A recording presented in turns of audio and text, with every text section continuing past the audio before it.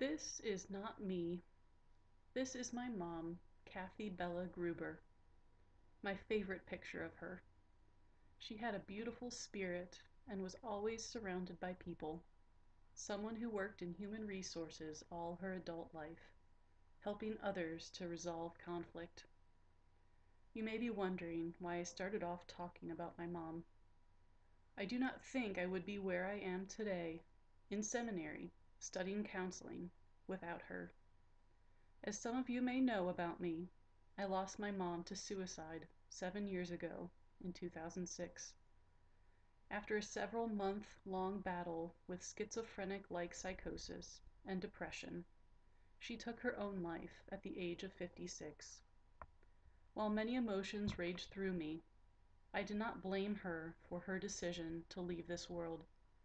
I saw with my own eyes how she was suffering. She even spoke about how she felt God had left her, and she felt like she was living in hell. After a year or so of counseling, my older sister Julie, who was in seminary at the time of my mom's passing, had a conversation with me about our respective counseling experiences.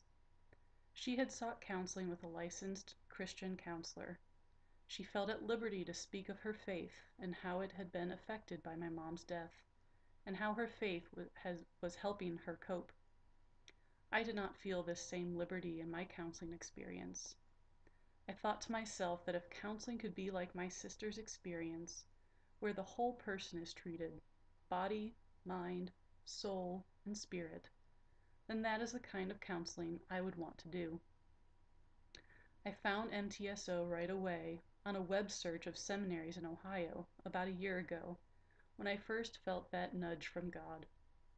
The Master of Arts in Counseling Ministries program was just what I had envisioned doing several years before,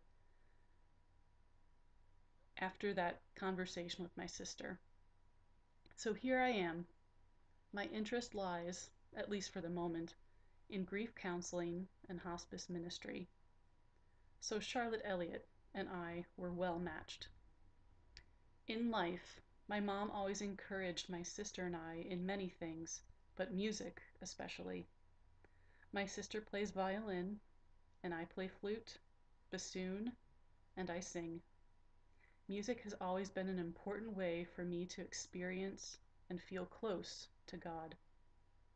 After my mom's passing, I became interested in learning a new instrument in a way to honor my mom, an instrument with a sound both haunting and beautiful, the Native American flute. I had this flute made for me in the key of E by Laughing Crow. It holds symbolism for me within just the flute itself. It is made of bird's eye maple. My mom now has a bird's eye view of the happenings in my life. It is also a drone flute, meaning that one side plays a constant note, while the other side plays the melody. The drone I imagine as the voice of my mom, the wisdom that she shared with me during her life, while I carry on with the melody of my life.